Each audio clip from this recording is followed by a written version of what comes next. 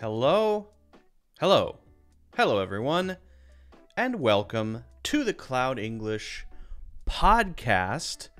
My name is Luke. It's great to have you here on this Friday, February 10th, 2029, I think the year is. Yes, that's correct. It's great to have you. We have a lot of things to talk about. Let me just go over a few things that we will be covering before we get into it. A few things right at the top of today's show. So, we're going to be talking about what you can do to decrease mistakes and increase English fluency. You may think, that's complicated. Well, I'm going to give you a sort of, let's call it a game plan that I think is going to really help you a lot. You don't have to use it, but I think if you do, you're gonna see some I think really big improvement. Okay. Then we're going to talk about some odd phrasing. Now, there is a difference between odd phrasing and, let's call it, incorrect English, right? Odd phrasing might be incorrect in the sense that nobody says it like that, but still grammatically correct. So how does that work? Well, we're going to talk about that as well. I'm going to be giving you some examples on how we might say things more naturally. That should be interesting. We're then going to talk about some useful idioms and words for mistakes, because that is what we are focusing on today. And, for example, what the heck does blow it mean? And is that different than screw up or what, right? What's the difference between those anyway, right? Then I have a very interesting little segment planned about commas. That's coming up as well. Commas can make a very big difference when it comes to meaning. And we're going to look at some, I think, very cool examples there. Well, cool, maybe not cool. Interesting, useful, insightful, cool, maybe not cool. Definitely not cool, but interesting and insightful and useful.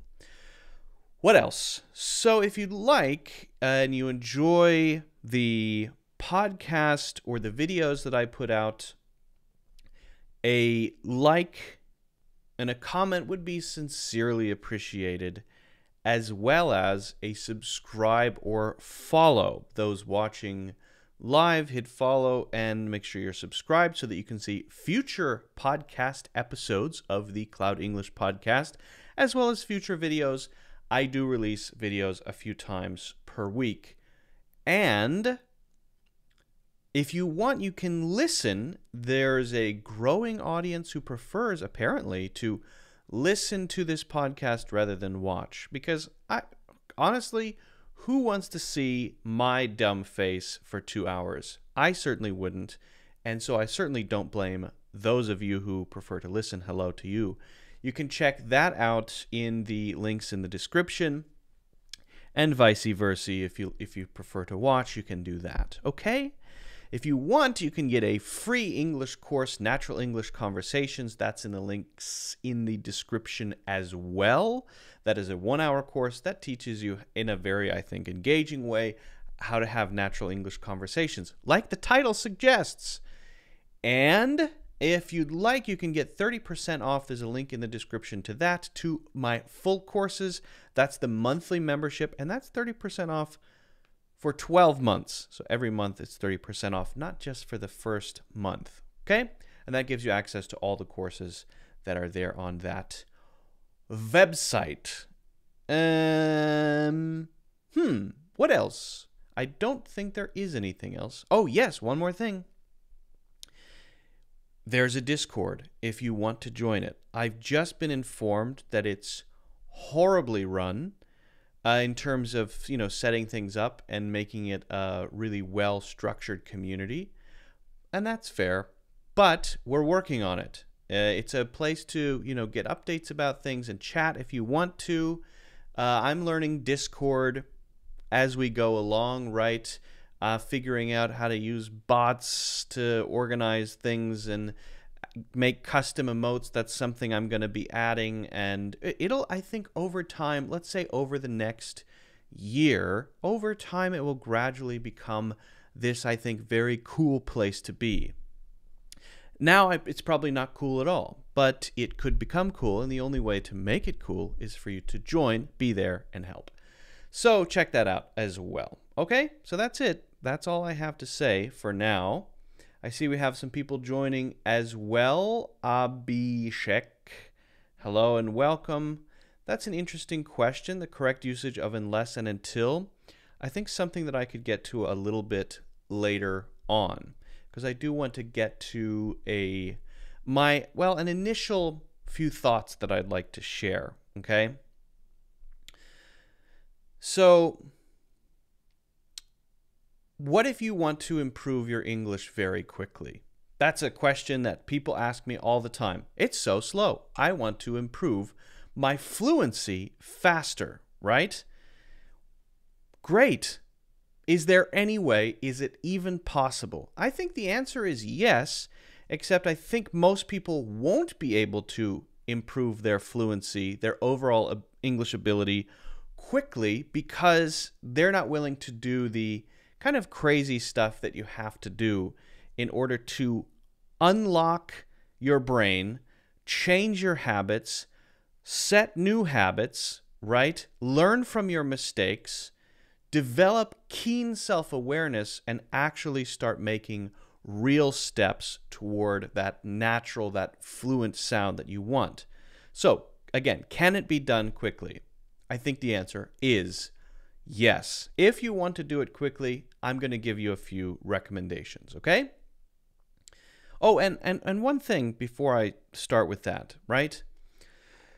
There's a tendency I've noticed among those who do not improve, that there's this paralyzing fear of humiliation. If you fear humiliation, to be embarrassed when you speak, embarrassed in public, embarrassed to make mistakes, you are probably self-selecting out of the group of people who are going to improve more quickly. You have to get over that fear of public humiliation and embarrassment if you're going to make progress. Why? If you're afraid to try anything, then how can you learn enough to fail to learn from those mistakes to then improve? So the first thing you have to do is change your mindset, if you have this mindset, to be a mindset of try, fail as you go, figure it out as you go, and not worry too much about humiliation. Humiliation is something that's generally in your head. No one else really cares that much. So do not fear mistakes. Mistakes are your friend. You can use mistakes as powerful little tools to figure out what's better, right? If you never learn from mistakes, okay, that's bad. But if you can use mistakes as a tool for learning, that's good, right? And also remember that it's not this binary thing where I'm a good English speaker and you're not, and unless you're where I am or someone else is, then you're nothing. You shouldn't speak. Absolutely not. Nobody's perfect. Yeah, I'm an English teacher, but I say stuff that sounds dumb all the time. Everybody does. Nobody's perfect. Nobody has access to this perfect state of English. It's a gradient from zero English to very articulate to people who are really good speakers, and I wouldn't put myself even near the top. There are people who are really good at it, but if you ask them, they would say, oh, I'm not even close. There are these other people that are way more articulate and natural than me. So get this idea out of your head that it's sort of a good, not good situation, or there's some state you're trying to reach where now I have arrived. No, also not that, right? It is a gradient. Okay, so now that we've got that out of the way, some, let's call them things that you can do right now. I'm going to give you a sort of guideline step by step. So here we go, okay? First, I want you to identify your top 10 issues. If you don't know what those are, then your first step is to figure out what those are. Write those down like it's a checklist, okay? How do you figure those out if you don't already know? There are several ways to do it. You can, if you can identify them yourself, maybe record yourself speaking, get over that discomfort of watching yourself, in a recording or listening to yourself in a recording, or you might go out and take a few lessons with a teacher. Figure it out. It's up to you. Figure out what your top 10 issues are. Make them very specific. A top 10 issue wouldn't be like bad English. It would be like always mixing up tenses in the past, from simple past to present perfect and past perfect. Okay, that's a pretty good specific one. Okay, write down those top 10 things that are getting in the way of your fluency. Okay, number 2. Then practice speaking on your own, right? Often, every day, or at least whenever you can, and be consistent with it. Regularly practice, and I strongly recommend that you record that, because that's going to force you to get into this pattern, this thought pattern of having to form thoughts into speech. And if you get into that pattern and you start looking back at what you say, you're going to start building these little interesting feedback loops that help you not only identify what your issues are, but start to catch when you do them, then self-correct, try again, and again, you have these feedback loops that are very powerful. Okay, number 3, when you speak, slow down and do not fear pauses, okay? It's okay to speak slowly. There is this common misconception that fluency equals speed, and that is not the case. Fluency does not equal speed, and if you speak more slowly, then you're more likely to be able to hear things that you say, catch yourself, pause, fix that, and then keep moving forward. If you're able to pause and catch something and make a correction, then you're going to start fixing those habits. If you speak at lightning speed all the time, then it's hard to catch anything and it just flies right by. And then what you're doing is digging those bad habits that you want to correct, digging those in deeper so that it's more and more difficult to change those bad habits. Okay? Next. Oh, and by the way, on pausing, if you pause for 4 or 5 seconds, it's not a big deal.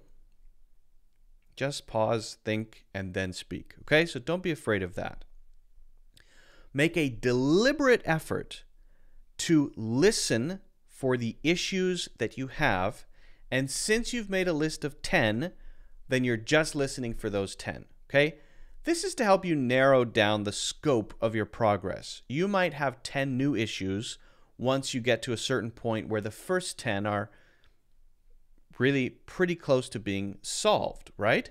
So then you might have a new set. But if you're just focusing on 10 things, then you're not trying to think about everything at the same time, and that makes life a little more manageable when you're trying to improve your English, okay?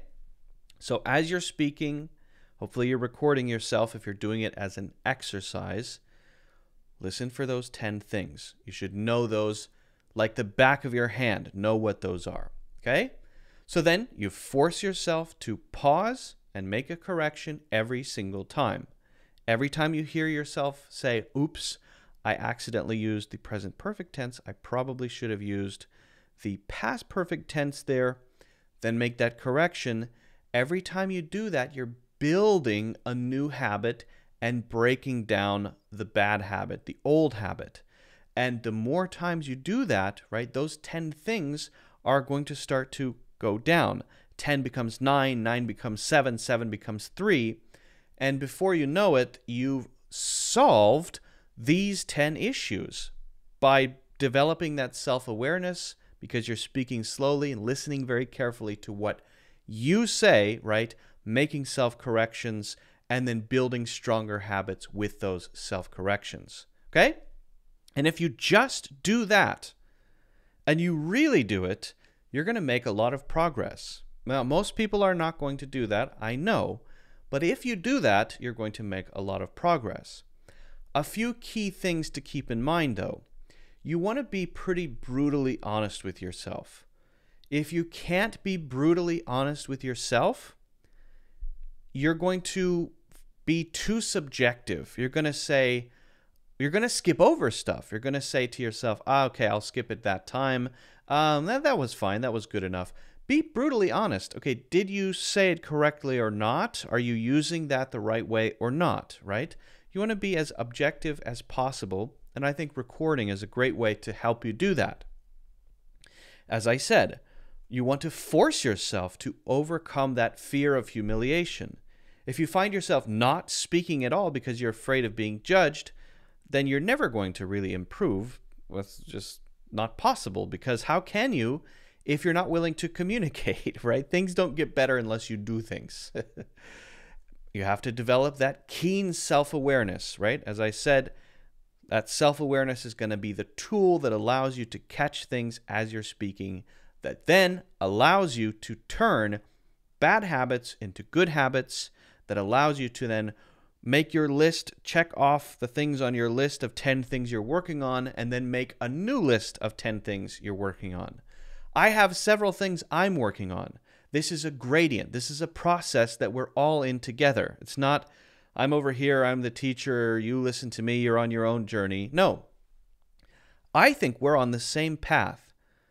I might have a few advantages because I was born in a native English-speaking country. I grew up in the language. But I would say we're on the same general path of learning how to express ourselves well, right? When we speak. That's what we're doing. And so what I'm telling you is stuff that I've figured out that has helped me improve how I communicate. And so I'm sharing that with you to help you along that path. And if you take a few of those steps, you're going to start seeing progress. And when you see progress, you're going to start building confidence. And as you build confidence, you're going to start identifying new challenges, and the landscape really starts to open up. But if you're trapped in a little shell of fear and anxiety about speaking, then it's unlikely that you're going to make progress, okay? So, if you have any questions about this, let me know. I would love to hear about where you are on your journey and what kind of commitment you have to yourself when it comes to making progress on your spoken English, okay? Again, any questions, let me know. Don't forget to hit the like button and subscribe. Also, get a free course in the links in the description, right? Honestly, that is the key, I think, to making genuine progress. And the crazy thing is, people who make progress, it's a minority of people.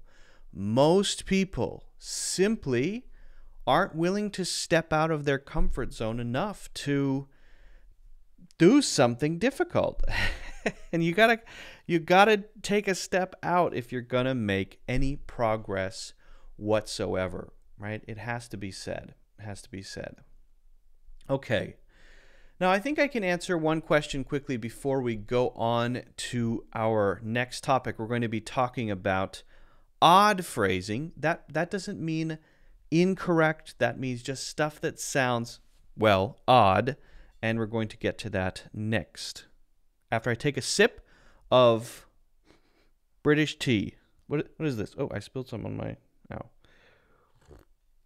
This is TWG, the finest teas of the world. 1837. Hey, that's what year it is now. So this company was founded this year. All right. Okay. So let's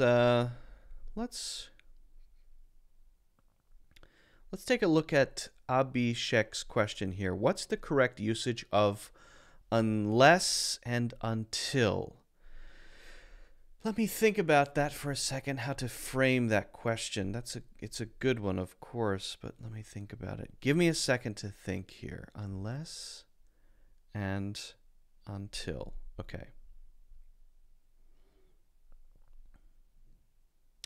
You know what? I'm going to skip it simply because for unless I would want to have a list of examples, and I could come up with a few off the top of my head, but I don't know if I'd be able to come up with good ones on the spot specifically for unless. That probably deserves a video on its own, right? Okay, so let's move on to our thing.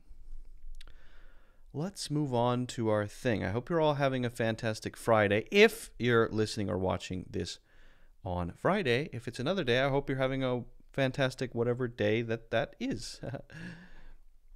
Okay. So let's talk about this. Where's my move myself a little bit. There we go. That's better. That's better.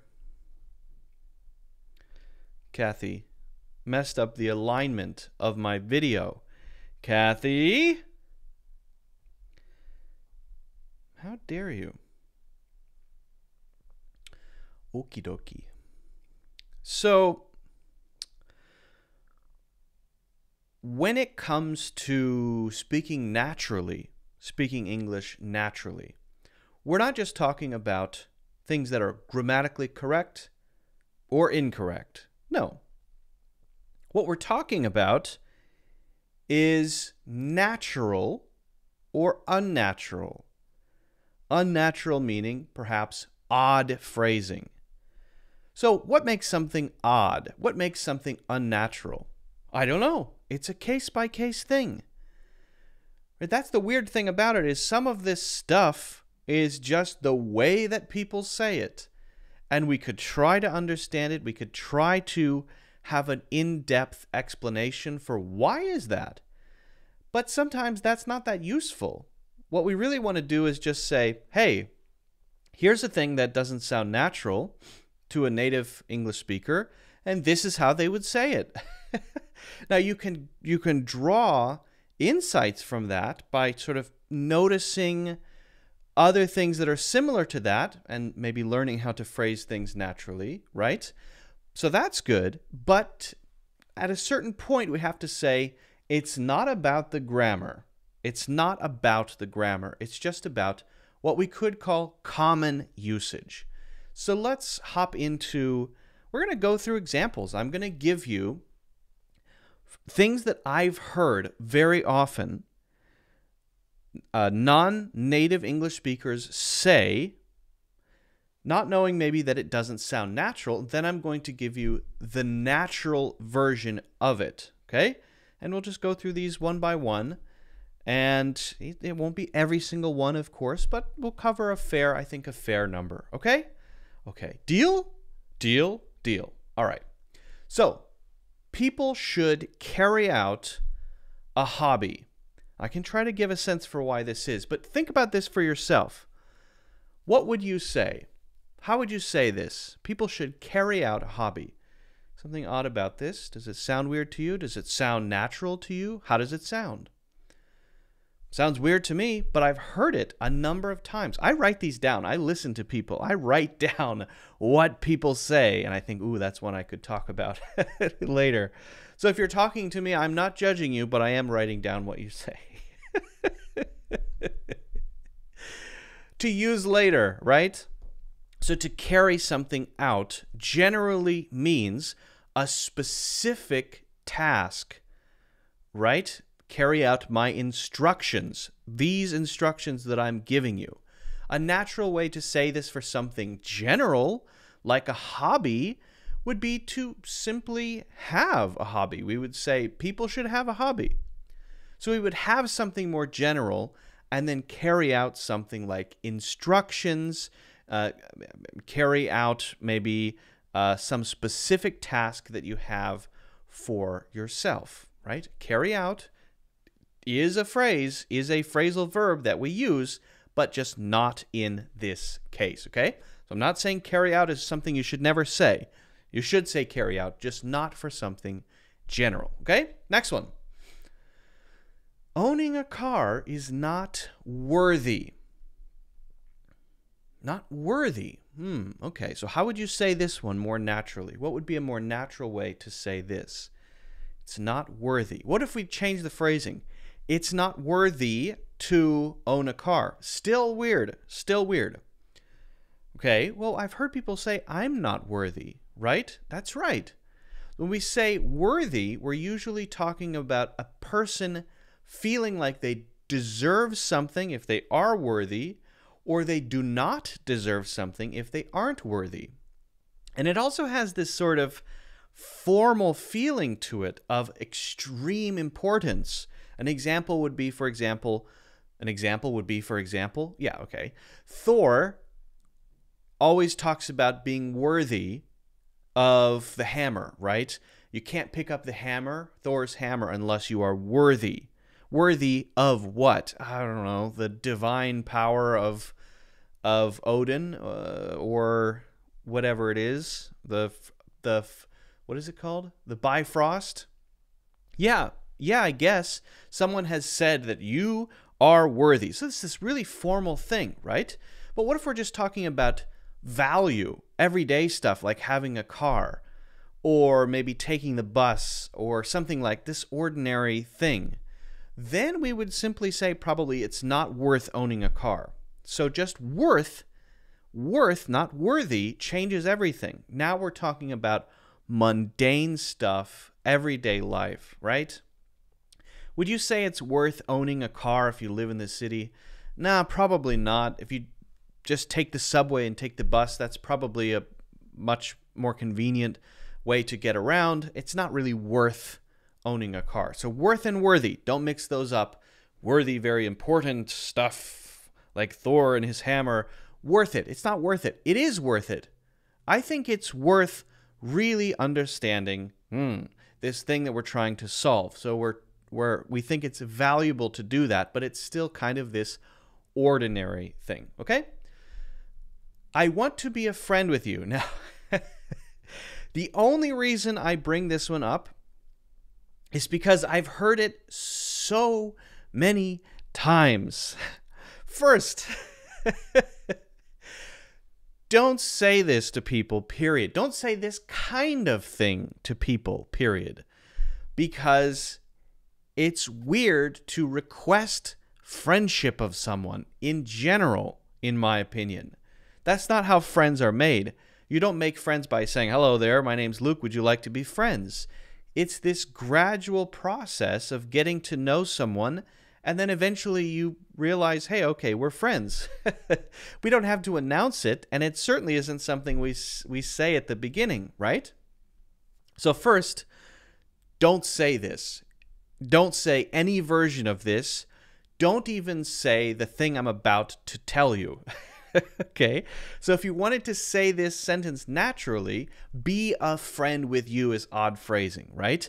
Because be a friend, okay? Be a friend with you is almost adding too much complexity to something that has a very simple meaning. So when something is too long and too complex, but the meaning is very basic, it's usually going to sound unnatural. Can we be friends is a natural way to say this, right? But again, while this is the natural way to say it, I recommend very strongly that you never say it to anybody.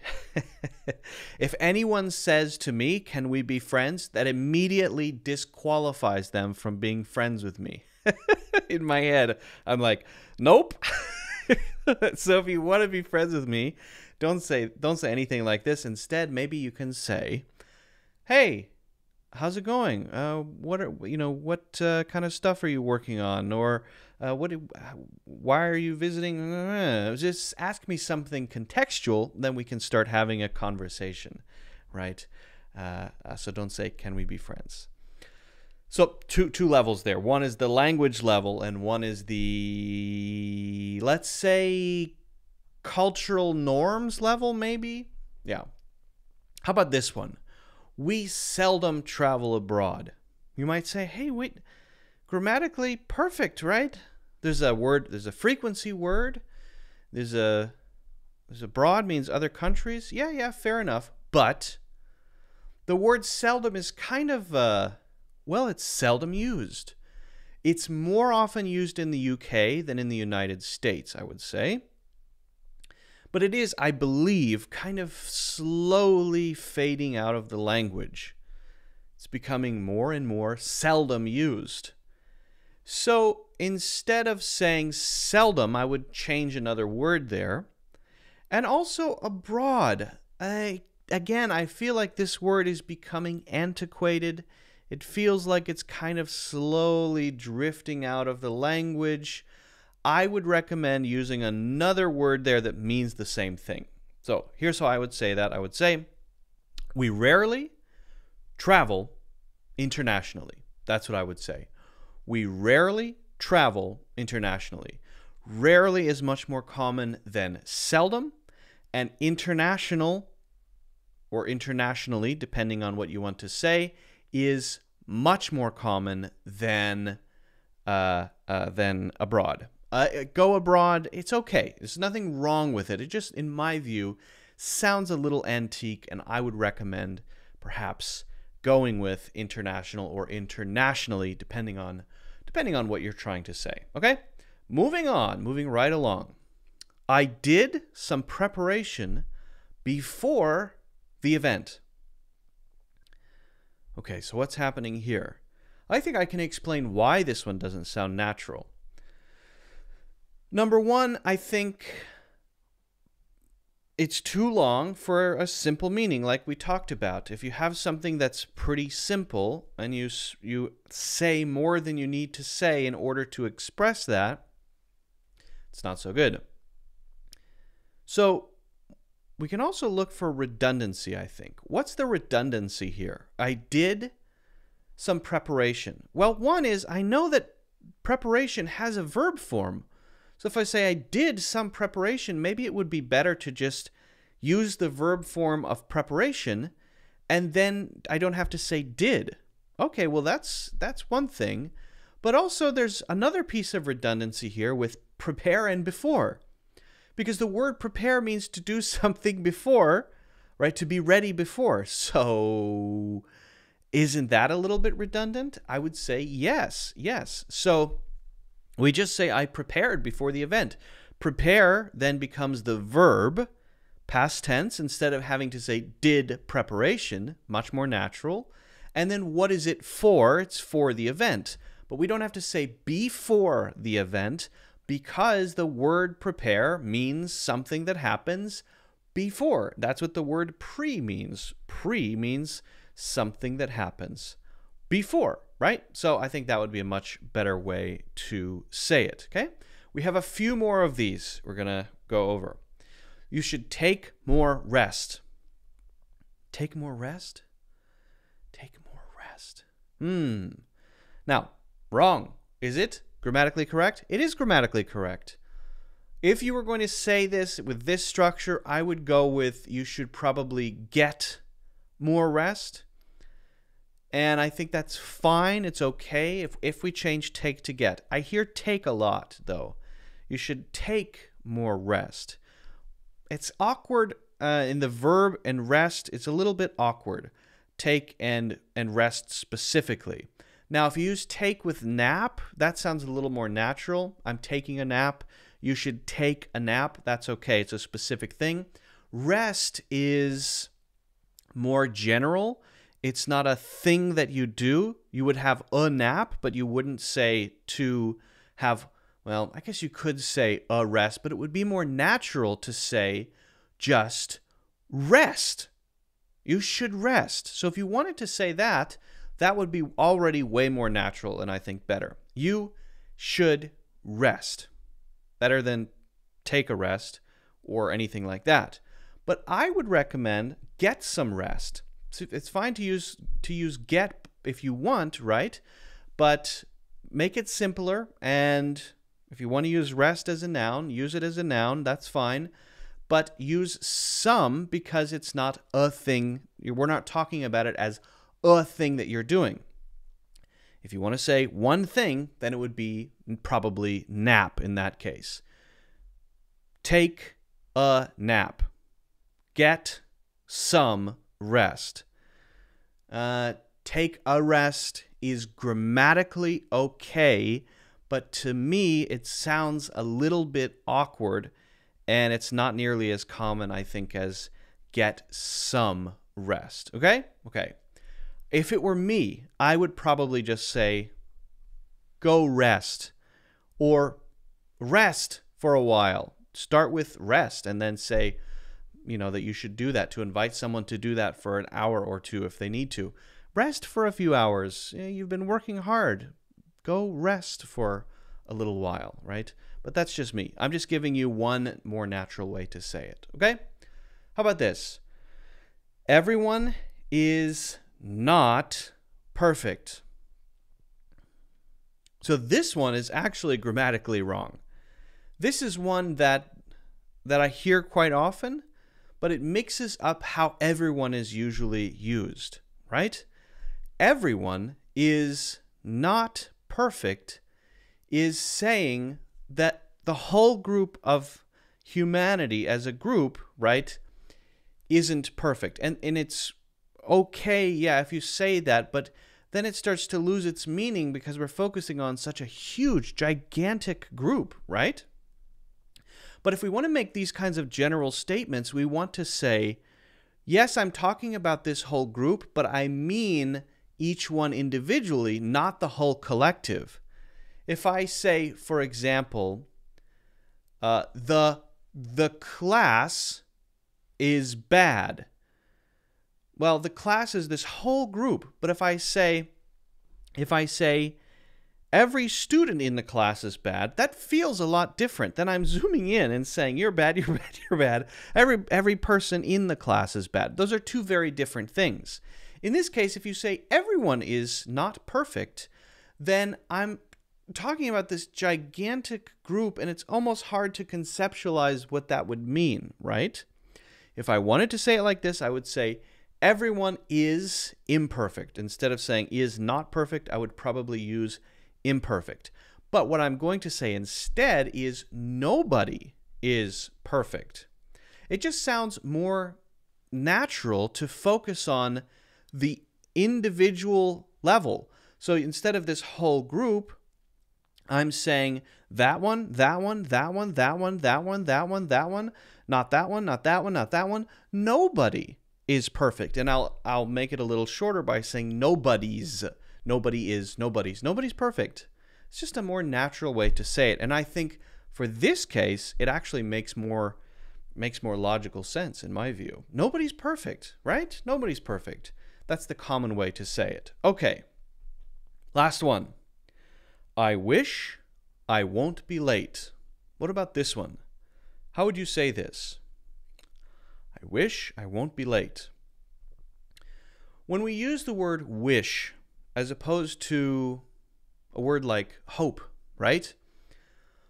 We generally talk about things with wish, right, that are a bit more abstract, especially things that we're thinking about that are not true now but could be true, right? So for example, to say I wish it were warm today, or I wish I were in a sunny place on the beach, is to say, yeah, I'm not there. I'm not on the beach. I'm not relaxing, but it would be nice. So it's sort of having an imagination about something that I want to be true, or that might be nice, right? Whereas when we say hope, we tend to be focusing on the future. If I say, for example, I hope I'm not late, then I'm on the way to somewhere, and it could go either way. I could be on time or I could be late. I'm on the bus. It depends on the traffic, right? But I'm talking about a real future. And in this real future, I might be late or I might not be late. So I hope I have $100 million by the time I'm 50. Well, okay. So that's talking about something in the future that may or may not happen. I think hope might be a better word to use there. Now, if you say, I wish I have $100 million by the time I'm 50, it's not that it's wrong, it's just that it's a little odd as a way to use that word, because wish tends to be about not real things that we imagine to be true now in a sort of alternative current now situation, right? I wish I had $10 million or $50 million. What did I say? I forget. I wish I had that. Now I wish I had that, right? So that's usually how we use wish, and hope is for usually the future, what may or may not actually happen, okay? So these are just a few specific things that we can fix, things that are not necessarily grammatically incorrect, but things that we can fix to sound more natural when we're speaking English. If you have any questions about any of these, please let me know, or any other questions related to this, let me know. And if you haven't already done so, don't forget to hit the like button, subscribe, and also check out my full courses in the links in the description. You ought to get there on time, not late. Thanks a lot. Luke says, Rolf. Thank you very much, Rolf. And Vitaly is here. No one is perfect. Nobody is perfect. I think that's a good way to say that. Yep, absolutely. I'm just reviewing the chat here. No one's perfect. I think no one's perfect is pretty much the same as nobody's perfect. So yeah, you guys got that one right. How easy is English? Did you notice? Get rest. I think I would add get some there. Get some rest would be okay. Get in the car. You should take it easy. Let's see. I prepared some before the event. Again, I would not put prepare and before together, AJ, because it's a little redundant, because prepare means to do something before. Okay. Abhishek says we rarely travel abroad. I think that would be fine. Again, I'm not saying abroad is wrong. I recommend internationally because it's more common, but I would keep abroad before I would keep seldom. I would get rid of seldom first. Oh, he's real. I thought it's a video playing itself. I'm going to take that as a comment, as a compliment, AJ, that you thought it was a recording, a pre-recorded video. Or maybe it was, and then I switched. You never know. You never know. But I will take that as a compliment. Thank you. No, I'm really here. I was just talking continuously as I was going through that topic. But if you haven't, I see now you have some things you wanted to add, and so I'm just looking through some of the comments here. And Elnari, excuse me, says, can I use the word ere instead of before? The answer is a strong no. Ere is, let's call it, it's not Old English, but it's definitely outdated English, and it's something that you would see in poetry. It's something you'd see traditionally, 17th, 18th century, well, maybe 19th century too, but no, absolutely not. I don't think I've ever said it or written it in my entire life. It's completely out of the modern language.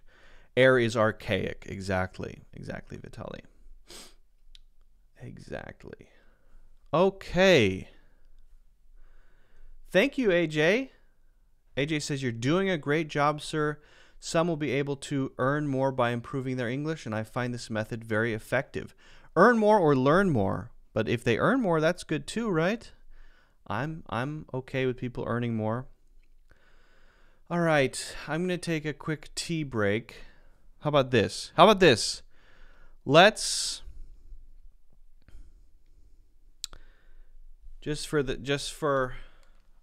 just give me a minute to drink some tea, rest my poor voice. Let's see some, since our theme today is mistakes, let's check out some bloopers. A blooper. So blooper is a clear mistake that someone has made. Often you see something called a blooper reel. After movies have played, you'll see maybe a few mistakes that they made during the production of the movie. So let's see some news bloopers. Don't take a break, says AJ. AJ, I need a quick tea break. I'm not going to go anywhere. I'm just going to sort of chill out for a second because I need to, because of my poor brain. My poor brain. Okay. I'm so pale. You're on it. Today's snow is crippling much of the Washington lowlands. DD Mangudu. Once it's turned on, the sign will spell out Deli Cat Essen. Can you demonstrate for us what it's like to brush our teeth, Pet, just a little bit? Certainly. It's going to be areas of drist and mizzle. Drist and, what am I saying here? Mist and drizzle. I literally combined both. Here's some other great town names. Lititz. Oh, it's Lidditz. It's confirming the ground is now good to say. Oh, you've been joined by a beautiful lady. It's a man, actually, Derek. I just kept hearing it. I'm ducking and everything. Died in the house. I got scared. I dropped my hot pocket. Let's get excited about that 69. I mean, that's pretty good this time of year, isn't it? I know you're excited about the win, but how about that 69? Over the last 2 years, hundreds have landed in the Summit County Medical Examiner's office. My brother used to break in our house and steal the TV. But now he's dead. We'll probably sit around and cook some soups and eat bread and desserts and just get all fat and sassy. Wow.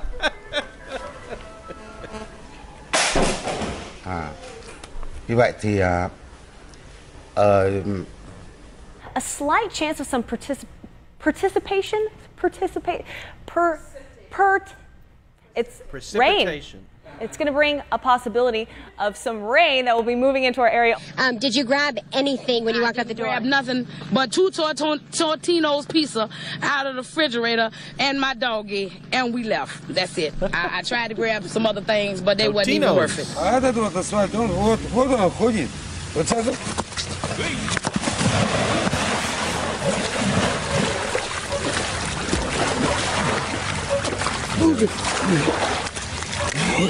It's okay. Come a little closer. I'm going to stay over here by Joni. Do they know each other? No, hold him tight. Hold him tight.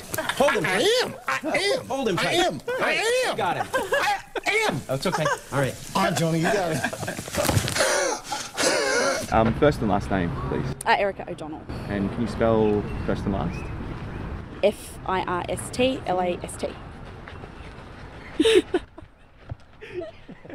I meant your first and last name.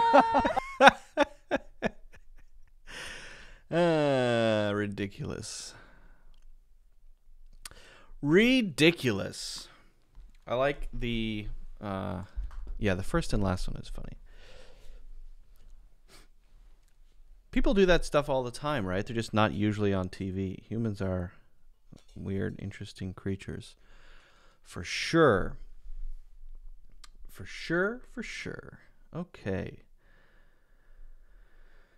I think we're going to start with some idioms, and then we'll get into a few other things. So we're going to get into some idioms for mistakes, but then later we're going to be talking about commas and how we can use commas to change the meaning, and how commas can also cause misunderstandings, right? By the way, if you haven't done so yet, you can check out a free course, Natural English Conversations, in the links in the description, and you can join the Discord server, which is in the links in the description under Discord. All right, so feel free to do that. Talk about interview questions. AJ, you may want to join me next Thursday for interview questions. So I do a live every week with Pearson English. You can check them out on YouTube or LinkedIn, and they I'm doing a collaboration with them, and we're doing an interview series. And so you can check that out there every Thursday, 8 a.m. Eastern Standard Time. I believe that's 1 p.m. GMT. And we're going to be getting into interview questions this Thursday or next Thursday. So look forward to that. DD Megadoodoo. How do you get that? How do you get that from that? Okay.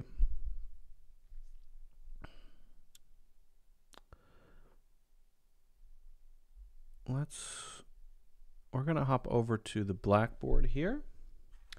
Let me get that set up. Oh, you know what? Let me move this over. Interview questions for Walmart. You know, I'll be honest, I don't know any specific interview questions for Walmart. I don't have a lot of experience with Walmart's job interview process. I would have to do a little research. I wouldn't want to give a hasty answer there and say, you know, here's how Walmart does it uniquely without knowing. So I would need to do a little research before I could give you an answer on that. I don't know, does Walmart have anything specific or unique to its process as opposed to a company like Target, for example? I honestly do not know. All right. Idioms for mistakes. There are a lot of phrases, idioms that we can use in English to talk about mistakes that we make, but they're not all exactly the same, right? Some of them might be very similar, but they might be used in different ways. What are the different ones we could use to talk about mistakes, and how are they used? Well, that's what we're going to focus on now. So what we're going to do is go through a few of these. We're going to talk about dropping the ball, blowing it, screwing up, shooting yourself in the foot, missing the boat, okay? And again, these are all slightly different in the way that they're used. Some of these have exactly the same meaning, but maybe used just a little bit differently. So there's, we could say, nuance to all of them, okay? So why don't we start with drop the ball. Now, I think we could say this probably comes from sports. To drop the ball is when you're not supposed to do that and you do it by accident. American football, it could be from that. I'm actually not sure which sport it's originally from, if it's American football or baseball, but often to drop the ball is not something you want to do, right? But how do we use this? Well, it means to make a totally maybe unplanned error, a mistake that mistakes generally are unplanned, of course, but a mistake that was due to complete absent-mindedness, or maybe something we didn't prepare enough for, right? We just weren't quite ready for this to happen, and we failed, so we could say we dropped the ball. Now, this could be that you forgot something that was very important, and maybe that's as simple as not setting your alarm at the right time and then not showing up to something that you were supposed to be at. Then you would say, when you're apologizing, I dropped the ball. So you might say something like this: I'm so sorry I wasn't there at 8 o'clock like I said I would be. I totally dropped the ball. And then if you want to make an excuse, you could say, I accidentally set my alarm to 7:30 p.m. instead of 7:30 a.m. Again, I'm really sorry, I dropped the ball. I'm not telling you to make excuses. I'm just saying that might be the reason that you did this. You really dropped the ball. And, well, you didn't do enough to make sure that you got up on time. But we could say something more professionally, like the customer service department really dropped the ball by ignoring one of their most loyal customers for almost a week. Maybe they have a bunch of issues they're dealing with and they get a request from a very loyal customer. The customer service department, they don't realize that this is someone they should really be prioritizing. Their loyalty is very important. They have them in a queue and they're just dealing with them one by one, and then this customer gets upset and leaves. Okay, well, maybe that's a big deal and they dropped the ball, okay? So that's generally how we use drop the ball. Now we have one which is very similar, and that one is to blow it. Now this one might be unique in a couple of senses. Number one, generally for drop the ball, it's not something that's happening right now. So in other words, we would usually say, don't drop the ball, or I hope you don't drop the ball, or oh, you dropped the ball, or sorry, I dropped the ball, right? But we wouldn't say you are dropping the ball. Probably. It's not usually used in this ongoing sense, right? But if someone says, you're kind of blowing it here, then, well, that's a natural way to use it. So this one can be used to talk about an ongoing blunder or mistake, right? If I wasn't able to explain this very well, someone might whisper in my ear, Kathy might come over and say, hey, you're really blowing it with this explanation. Maybe try again, or you must not have prepared for this one, right? You are blowing it. I'm really blowing it here. So this might be when you're speaking in front of others. This might be when you're doing something live and it's not going very well. You're kind of blowing it. And there, you probably wouldn't say you are dropping the ball, right? So the past tense of this would be BLEW, and then ing would be if it's an ongoing thing. I was so close to acing the presentation, but I blew it at the last minute. I blew it at the last minute. Now, if you say this to criticize someone, it's pretty blunt. It's a pretty harsh thing to say. So you would say it when you want to be brutally honest with someone. Listen, your presentation was good until the last 30 seconds, and then you really blew it. That means you made a big mistake, some blunder, something happened. And in that way, it's very similar in meaning to drop the ball, except I think it's more immediate. It's more in the moment. It's more about the situation that you're in. Could you say, I'm sorry, I blew it. I didn't get up on time because I accidentally set my alarm to 7:30 p.m. instead of a.m.? Yeah, I think you could say that too. But I'm just saying, generally speaking, it's a little bit more in the moment, okay? Overall, same meaning. I had the chance to, let's say someone likes somebody, ask her out on a date, but I blew it because I got nervous. Okay, so there you blew your chance, someone might say. You blew your chance to ask him or her out. You like someone, you want to ask them out. So to blow your chance is a way to use this that drop the ball really can't be used in. We can't really use drop the ball this way. You drop the ball, your chance, I mean, not so much, right? But if you blew your chance, it means here is an opportunity coming up. You're moving toward the opportunity, and then you don't capitalize on that opportunity. And so it doesn't go according to what you wanted or according to plan. And now you may not have that chance anymore in the future, so you blew it. You often hear people say, I blew my one chance to have maybe a good relationship because, and then say what you did that caused that relationship to fail. You had a good one going, and then you blew it because of a bad habit, because of how you're emotionally unavailable or something like that. You blew it. So it can be this ongoing thing as well, this one thing is the issue, but it's something maybe you did over a period of time.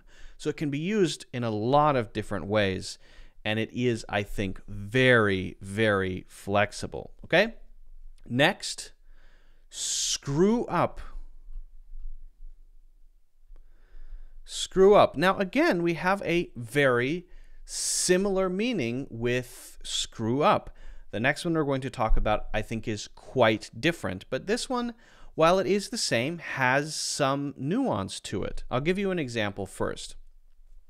I would have got an A on the exam if I hadn't screwed up on the last question. Now, could you say drop the ball on the last question? I think so. Could you say if you hadn't blown it on the last question? I think so. But this one specifically is about a mistake. A mistake that just happens at that time. Often when we use you blew it, right, or you dropped the ball, this is about a larger situation that we're in, whereas screwing up is this one individual thing that happens. There's one question and you missed it, right? Again, you can use the others this way, but this one tends to focus on that one instant, not this ongoing thing, like you're blowing it. We probably wouldn't say you're screwing up, you're screwing up. Usually not. You screwed up right there in that one instant, that one moment. You screwed up. You made a mistake right there at that time, at a critical moment, right? Sorry, everyone. I really screwed up dinner. I forgot to set a timer. Some person really has a problem with time, setting alarms, right? I forgot to set a timer on the roast. Now it's a charred, burned disaster, right? We have to go out to a restaurant now.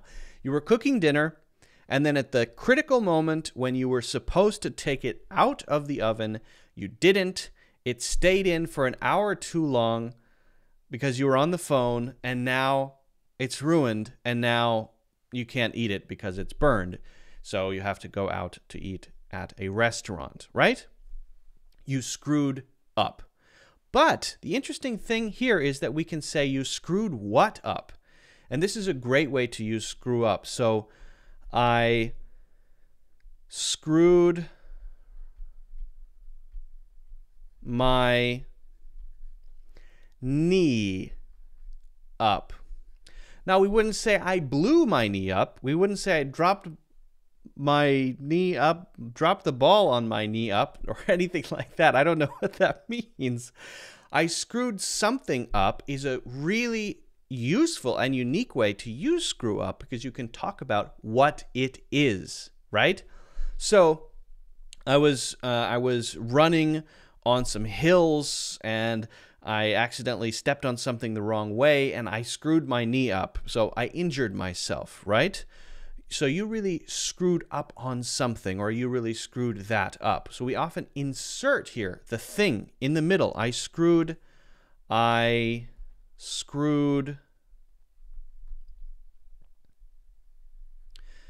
this thing, put it here, up. I screwed that live stream up.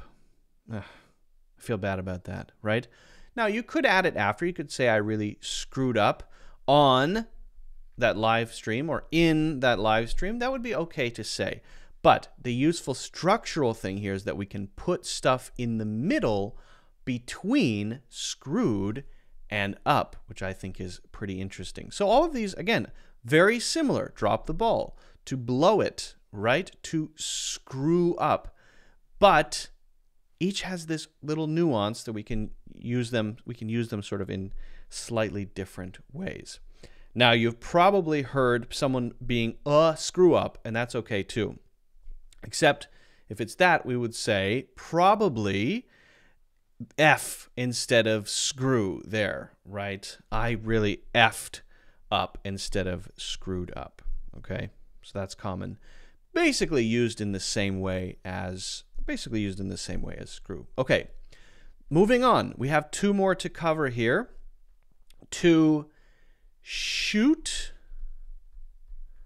yourself in the foot. Okay, now this one's probably pretty obvious in meaning, right? All you have to do is imagine you taking a gun and shooting yourself in the foot. So it's a particular type of mistake where it's what we could call an unforced mistake. In other words, no one is causing you to do it. It's not anyone else's fault. You are damaging something that you were trying to do because of you. It's your fault, no one else's, right? And it could be an instant thing, right? But probably not, at least not used that often. You wouldn't usually say that you shot yourself in the foot by missing the last question on the exam. There, you would probably just say, I screwed up the last question, a mistake that happened in that moment, a specific thing. To shoot yourself in the foot more broadly is usually to do something, maybe out of stupidity, maybe out of ignorance, maybe out of bad planning, to do something which then hurts something that you're trying to accomplish. So you're trying to build a relationship with someone or a friendship with someone, and then you do something that completely eliminates the possibility of you being friends with them. I really shot myself in the foot there, right? Or you're working on a deal, a business deal, and you accidentally share some information you're not supposed to share, and they find out about that, and then they don't trust you anymore, and so they call it off. Okay, well, again, you shot yourself in the foot because you did something that has caused you to now basically fail at whatever you were trying to do. You're not able to do what you wanted to do now, right? And so it's usually this part of this bigger process. It's not just this in-the-moment thing like screw up, right? It's part of a larger group of things that you're trying to do or a larger goal. So I was trying to impress my boss with my ideas, but I ended up shooting myself in the foot by proposing something that had already been shot down the week before. I didn't read the meeting notes for the meeting that happened last week, which I was supposed to do, and someone proposed this idea that they thought was genius, and then my boss said, that's the dumbest thing I've ever heard. No. And then the next week, I said, hey, I've got a great idea, and I say the same thing. So I'm trying to impress my boss, but now I look like an idiot for two reasons. Number one, because I've suggested something that my boss thinks is dumb, and number two, because I didn't review last week's meeting notes like I was supposed to, and if I had done that, I would have known not to say this thing. So I've really shot myself in the foot, right? They sort of shot themselves in the foot when they decided to set bonus targets that didn't actually incentivize better quality work. So a company maybe sets goals, they incentivize people with bonuses to make them work harder or do more or whatever. But then the company shot themselves in the foot because they're actually not incentivizing higher quality work. Maybe they're just incentivizing getting more stuff done, right? If the bonus is you did 100 things, wow, but quality is not important, then they're not incentivizing quality, they're incentivizing quantity. So they shot themselves in the foot by making a bad bonus policy, okay? Pretty simple, I think, right? Now let's look at our last one here. Moving right along, the last one is miss the boat. Now, to miss the boat is usually related to opportunities. This is usually where timing is critical. And you can kind of picture it, right? If there's a boat that goes by have you ever seen those videos where there's a ferry or something, and then it's continually going by these docks, and each dock has a mailbox on it, and there's usually a teenager whose job it is to jump off the boat with the mail, put the mail in the mailbox, and then run back and jump on the boat before it goes by, right? I don't know if you've seen those videos. I don't know why they're doing that, but I've seen it. Well, if they weren't able to jump back on the boat, then they missed the boat, right? And we say this when we talk about getting on usually public transportation. Damn, I missed my train. I missed it, right? I missed the boat. It already left. It's gone now. So now you have to wait for the next one. So we can imagine what that would be in terms of mistakes. That would be when you should have taken advantage of something at a critical time and you did not. Or you're supposed to do this now, you didn't do it. Or you should have done it last week, you didn't do it last week, and because of that, now you've missed a major opportunity. So let's say most people missed the boat on crypto. There were some people who invested very early on in crypto, and they made tons of money. But what happened was it went up very quickly, and that's when most people started investing in crypto. Oh, look at this crypto thing. So then people were investing their money, but it had already plateaued, and then it crashed. So most people missed the boat on crypto. Often we add on there when we talk about the topic, okay?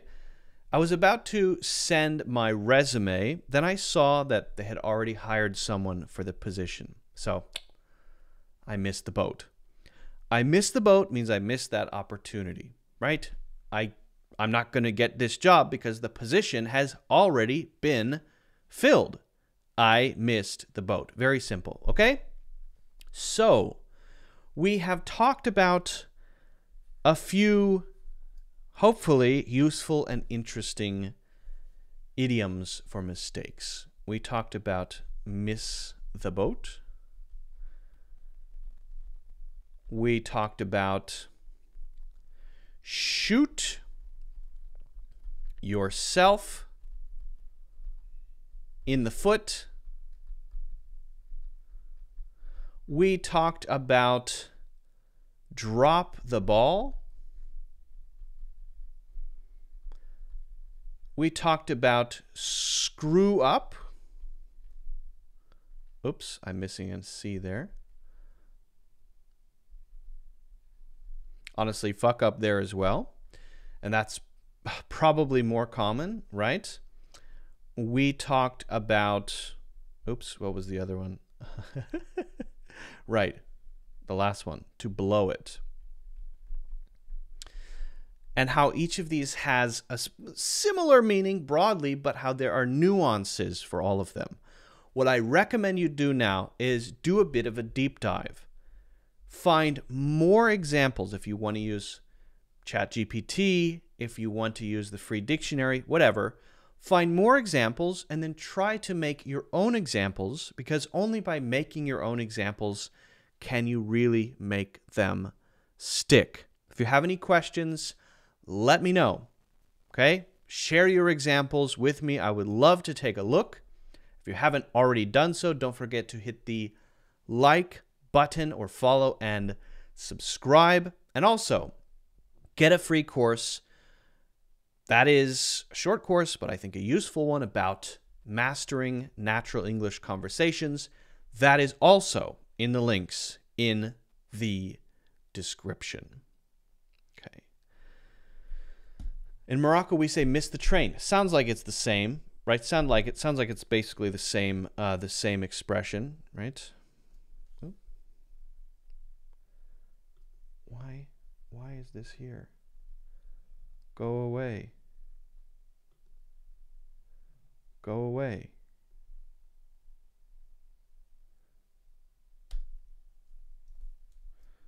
I missed the boat on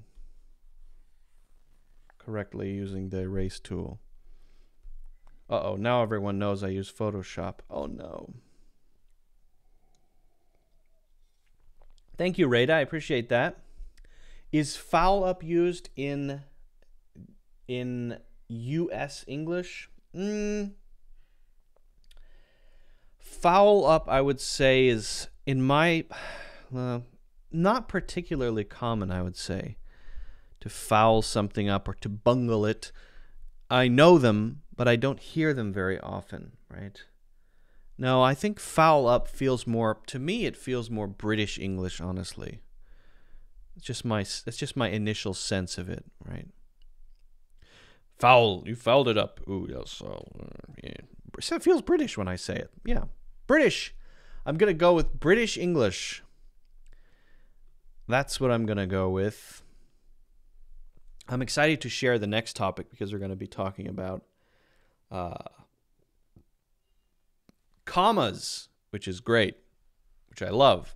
I mean, I don't love commas. I think it's going to be interesting. We'll see. Comma placement makes a big difference, right? Comma placement is huge. Okay, let's see if I missed any questions. I've seen people in the chat. Hello, Yalail. Yalail. Hello, welcome. Amar, hello. In Australia, they say stuff up. In the UK, they say bottle it. Okay, interesting. Jules, hello and welcome. Herman, in my country, we say miss the train. Okay, very good. Sounds the same. Rada, hello and welcome. Hello and welcome. Fiasco is also a mistake. So fiasco is more like a disaster. A disaster, a terrible, terrible disaster is usually a fiasco. It's not a little thing. We probably wouldn't say, you know, missing that exam, that last exam question was a fiasco, but Enron was a fiasco. You know, a large company failing due to, actually, I don't know that much about what happened at Enron. I know that there was a lot. Okay. AJ says, I got an idea because of you. I'm going to start a channel, provide a platform to help people who are looking to improve their English for jobs. Okay, yeah, great. Focus on specifically job interview English. The only reason I don't do a channel that's specific to something like job interviews, although I have an entire course about job interview English, the only reason is that it's boring for me. I don't like to focus on one thing. I know that's often better for people to have a focus on one thing, right? But I simply feel bored to do the same thing all the time. And that's about it. So yes, if you go to my website, I have a full course about job interview English. You can also find it on Udemy. It's I think it's a 7-hour course, and it focuses on basically everything you need to handle the job interview process, and also covers resumes and things like that. Hey, pal, how's it going? Thank you very much. It's going very well, pal. Thank you, Nihat. We have a terrible, terrible disaster here right now. Amar, are you in Turkey? If so, yes, that is horrible. I know, especially in Turkey, they're going through it's a horrible earthquake recovery process. It's unbelievable. Unbelievable. Devastation. Okay. Shall we get to the commas? I think we could do that.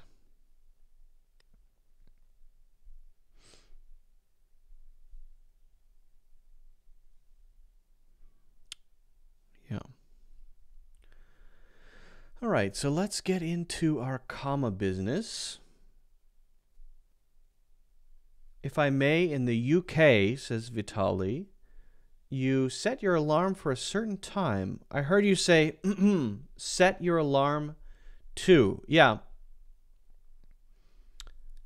Yeah, I think you could use either one. 4 or 2. In that case, I think both would be okay. I might say, I might set my alarm to, or set my alarm for 7:30. 2 or 4, I would use both there. 4 is also very common.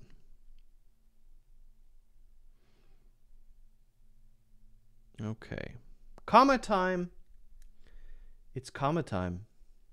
Mar says, yep, I'm in Turkey. The situation is dire in Turkey and Syria. Yeah.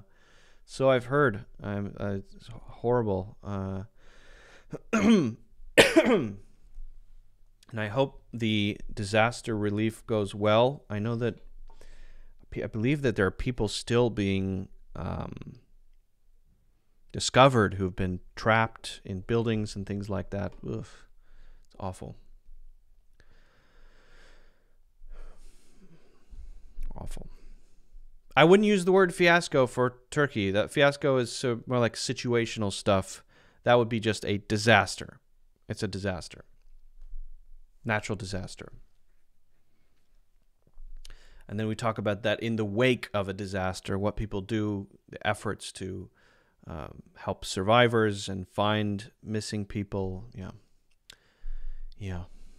All right. Yes, we're going to talk a little bit about the Oxford comma too.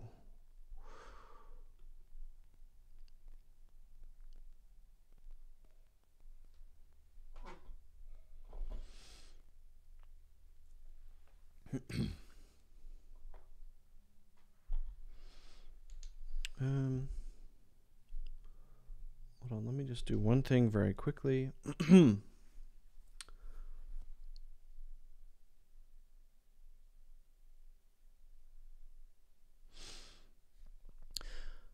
We often don't think about commas. Punctuation, does it really matter?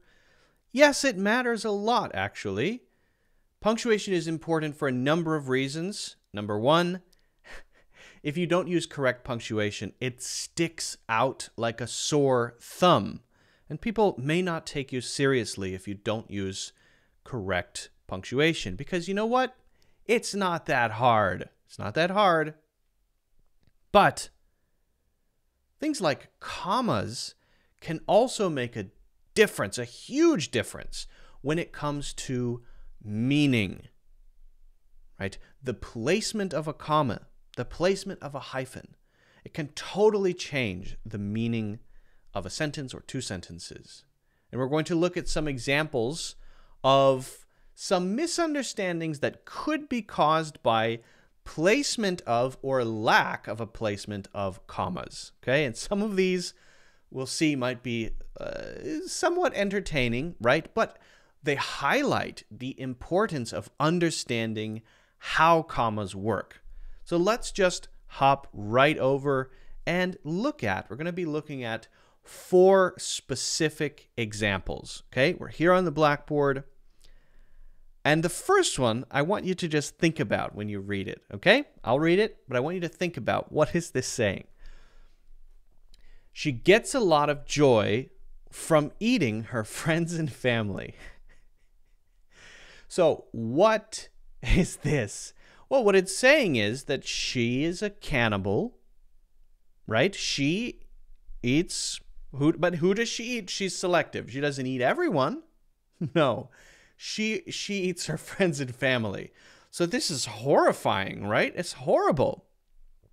So if someone forgot to insert commas, they've now written a sentence about this horrible, horrible person.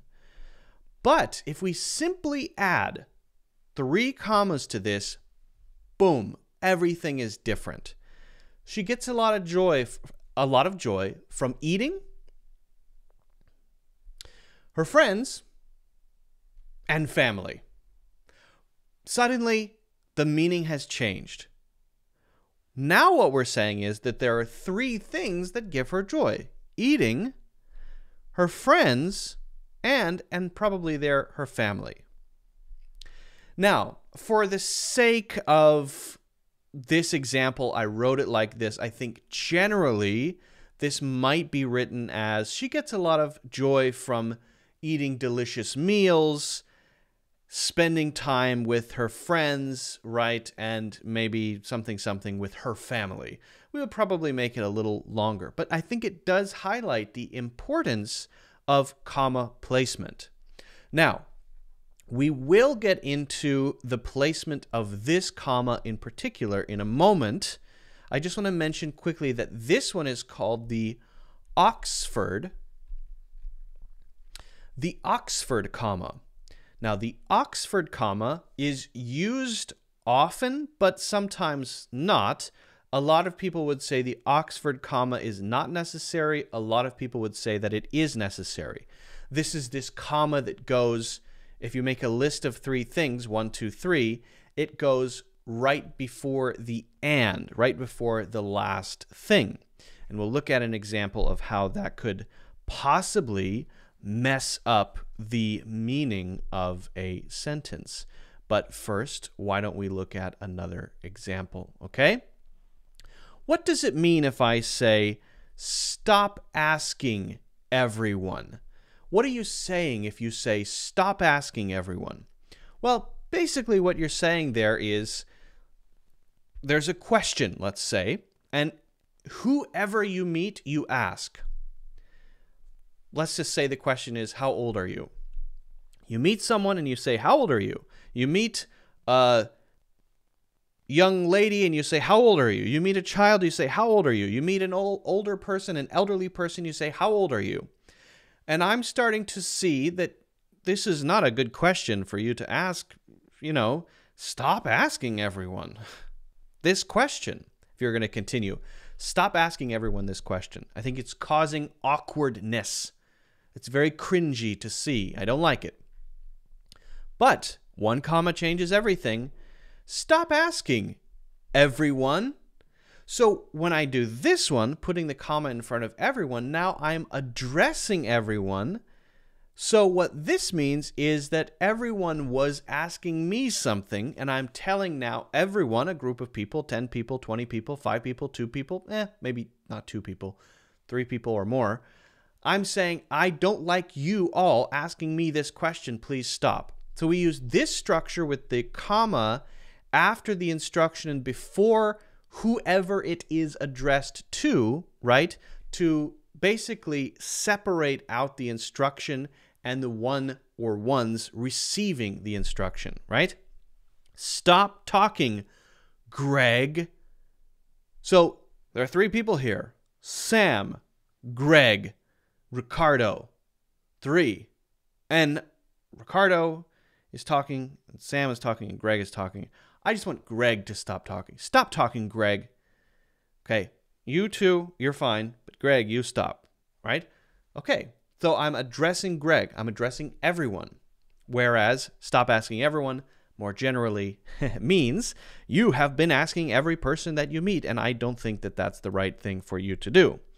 Okay, now let's keep going here. This is, I think, important stuff, but once you see it, it's kind of easy, right? Once you see it, you kind of know how it works. I sent Christmas cards to the murderers, my best friend and Peter Jackson. Peter Jackson, the director of Lord of the Rings and the Hobbit movies. Okay. So here it's similar to what I just said, right? In a sense that the comma is telling me the direction or what the first thing is about. If I read this one like this, I sent Christmas cards to the murderers, my best friend and Peter Jackson, that means I sent Christmas cards to some murderers, right? And these are the names of the murderers. Well, one of them is my best friend. I could say my friend's name here. And the other one is Peter Jackson. So what I'm saying is that Peter Jackson and my best friend are murderers, right? And I could then, in this case, completely cross this out and say that this is an explanation of this, just to say who the murderers are. It's a detail. All it is a detail, right? So, and this is really, really common, right? I gave a car to my best friends, comma, Tim and Lisa, then Tim and Lisa are my best friends. I'm naming them, but if I remove Tim and Lisa, then the sentence is, I gave a car each to my best friends. And maybe I don't want to name them, right? Okay. So remove that. And now you just know that they're murderers, but you don't know who I'm talking about. But this is probably not what I want to say, right? What I want to say is, and it's a weird sentence, I know, but just for example, because I want to clarify what a comma can do, basically what I want to say is that there are 3 groups that I gave Christmas cards to. Number 1, the murderers. So maybe earlier on in the conversation, we talked about a group of murderers. And I'm trying to help them with their lives, stop murdering, right? So I'm trying to help them. So I feel like I want to send them Christmas cards from my heart, you know. And so I say I sent Christmas cards to the murderers, the ones I'm trying to help, and my best friend and Peter Jackson. So there, what I should do is have this Oxford comma. This is the value of the Oxford comma because it can, as you can see here, lead to possible misunderstandings. Now, if I have the comma here and here, it's telling you, oh, okay, so my friend and Peter Jackson, they're not murderers. They're just other people that I send Christmas cards to. So now I know I'm sending Christmas cards to number 1, murderers, number 2, my best friend, and number 3, Peter Jackson. Right? It's not that Peter Jackson and my best friend are murderers.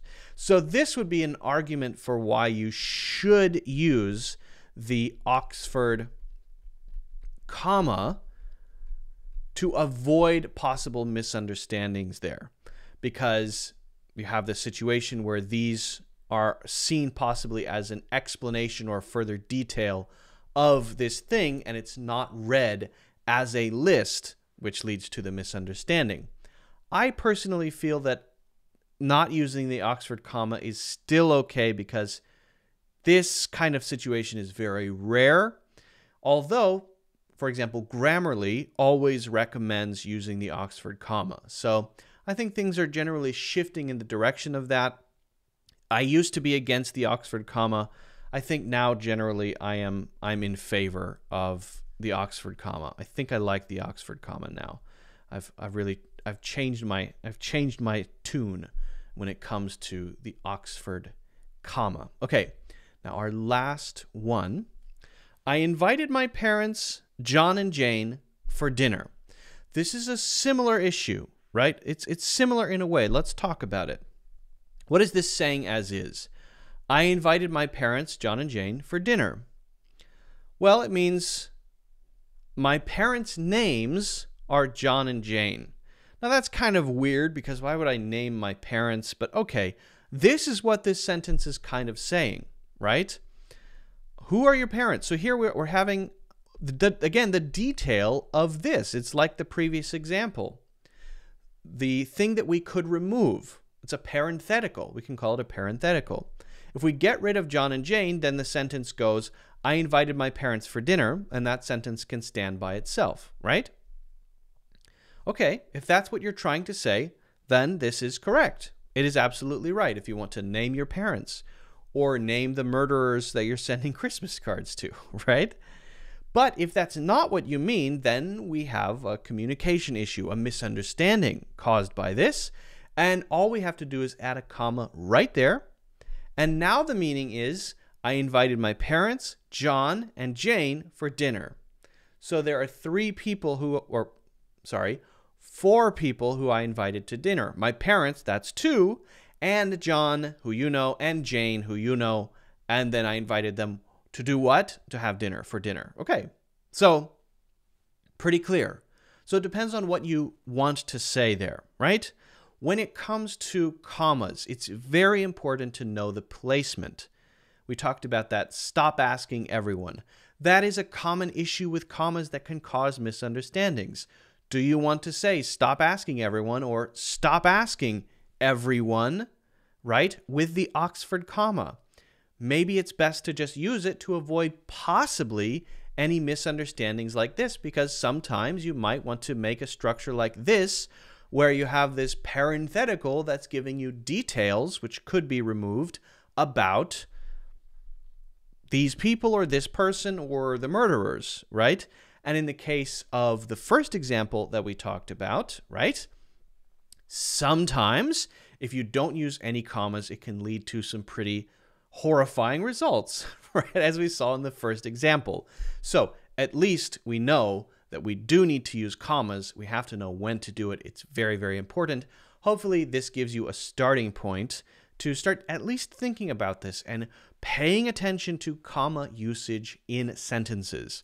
If you have any questions about this or other examples that you'd like me to talk about, pop those in the comments if you haven't already done so. I would appreciate if you could hit the like button and subscribe or follow, and also check out my free course, Natural English Conversations, in the links in the description.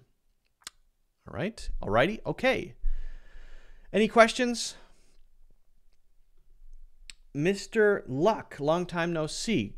Thank you very much. Kadiri, that's Luke, by the way, L-U-K-E. Oxford comma is what it is called. Arthur says, I love soliloquies. They're the stuff of dreams and drama, the poetry of the spoken word, the rhythm and rhyme of the soul. Yes, I love soliloquies. They're like a symphony for the ears and the heart. Well, that's quite a comment. Yes, indeed. Thank you, Arthur. I appreciate that. All right. So if there are any questions, I think we could talk about that. And otherwise, let's see. I did want to share a couple other things and take a look at the English learning Reddit. That's something I wanted to do. We're not going to do an article or video where we learn words today. I just wanted to skip it. I don't know. I don't want to do it. I just don't want to. Let's hop over to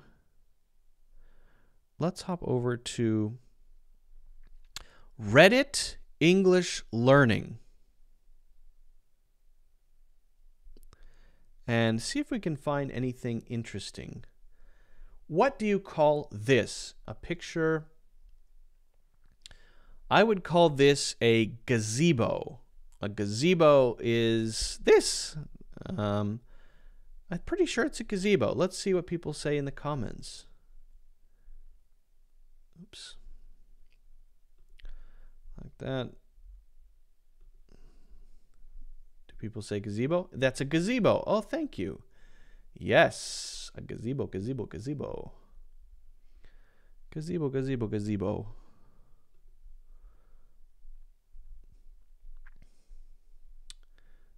Okay, Reddit English Learning is fun to just scroll through.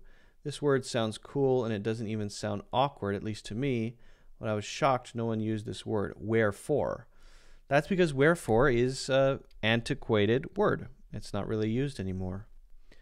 Romeo, Romeo, wherefore art thou Romeo? And you can see the usage from the 1800s down to the present day, and it looks like there's a little dip there. That's interesting. I wouldn't expect that. Definitely not common anymore.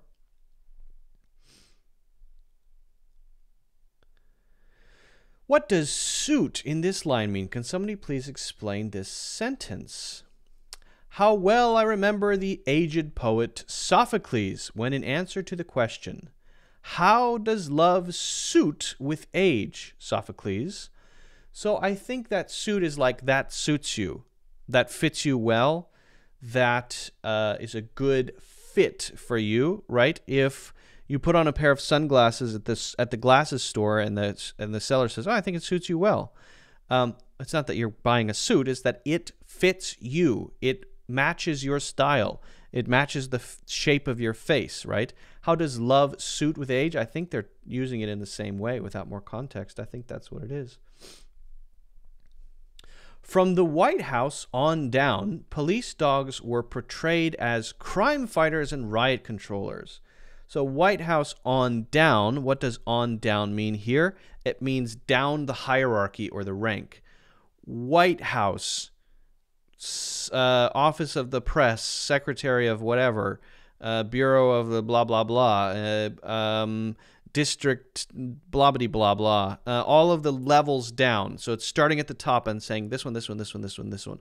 On down is a somewhat casual way to refer to the levels of a hierarchy. How do you call these in English? When you're showering, I would call them a washcloth. So it looks like a knitted cloth, and if it's for a shower, then that's something you would use to scrub yourself in the shower. If it's that hard abrasive material, I think that's called a loofah. But if it's just a cloth and it's not meant to get rid of dead skin cells, a loofah is for the dead skin, right? But this should be just a washcloth, I believe. Yes, washcloth. I see that one there, washcloth. I only need 2 to confirm my what I think. That's 3. That's enough. You only need 3, right?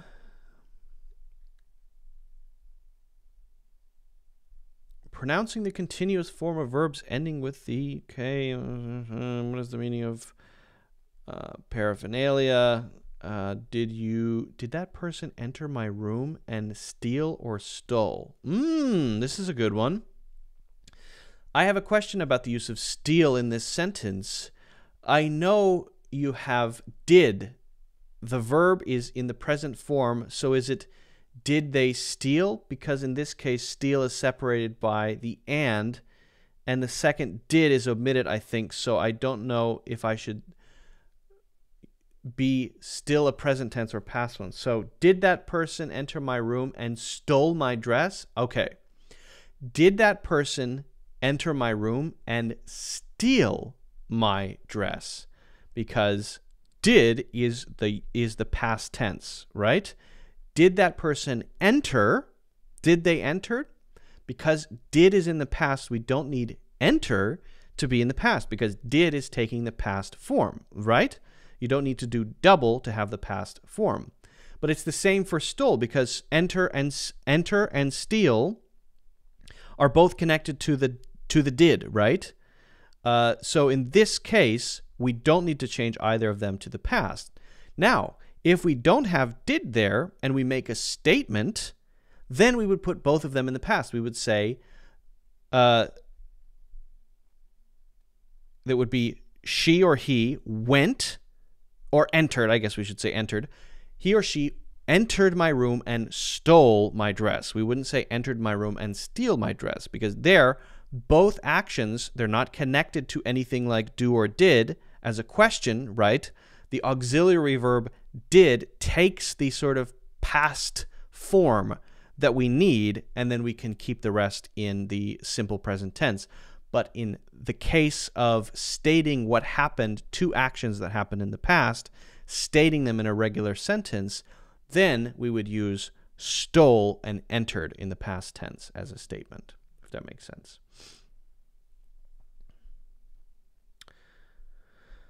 Some interesting questions in good old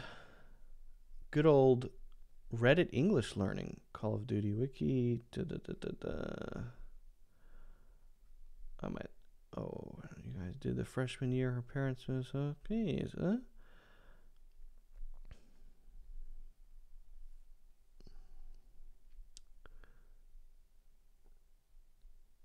Can native speakers usually distinguish a D sound from a soft TH sound? This person is clearly a non-native speaker. I don't know where she's from, but I noticed that sometimes she does pronounce the, this, that, but sometimes dis, dat, dis, etc. So, duh, dis, that. Am I wrong?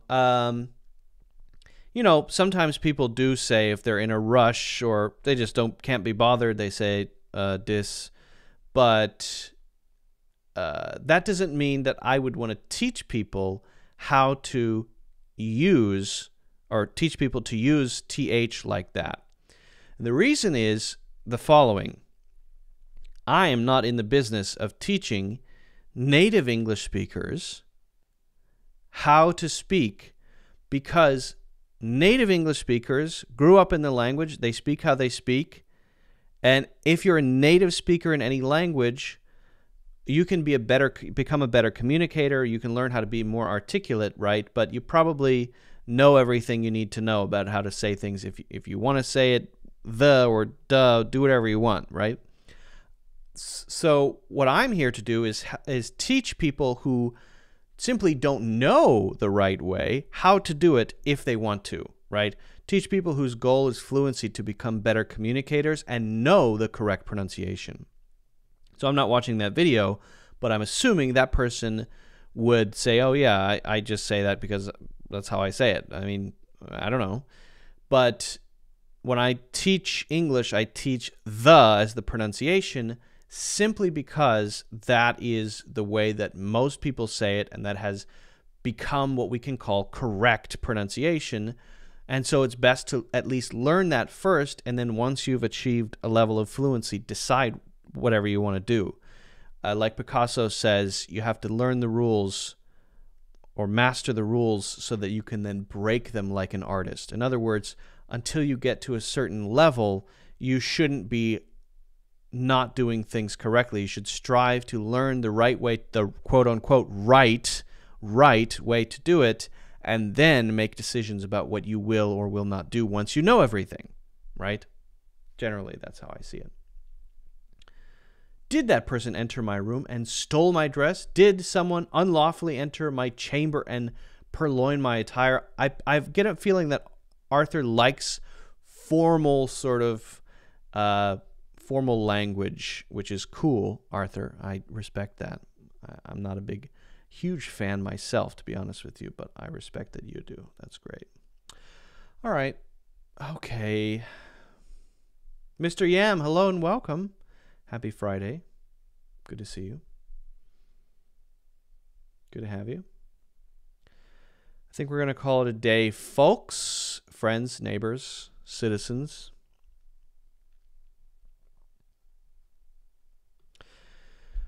Thank you all so much for joining. It's been great to have you. I appreciate you being here. Those listening, watching later, thank you so much for listening and or watching. If you want to join live, we do these every Friday. Sometimes Q&As, sometimes not, usually not, but we also have some Q&A. And so feel free to join on either Facebook or YouTube. If you want to listen to these, you can do that in the links in the description if you're not doing that already. That's the podcast version.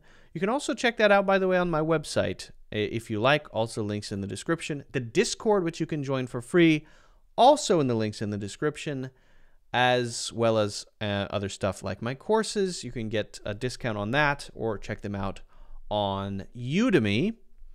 And if you haven't done so already, be sure to get a free course, Natural English Conversations, also in the links in the description. Should be the first one that you see. Thank you all so much for joining. Vitali, Arthur, Mr. Yam, Rada, good to have you all here. Look forward to seeing you next week. I hope you can join. Have your questions ready to go.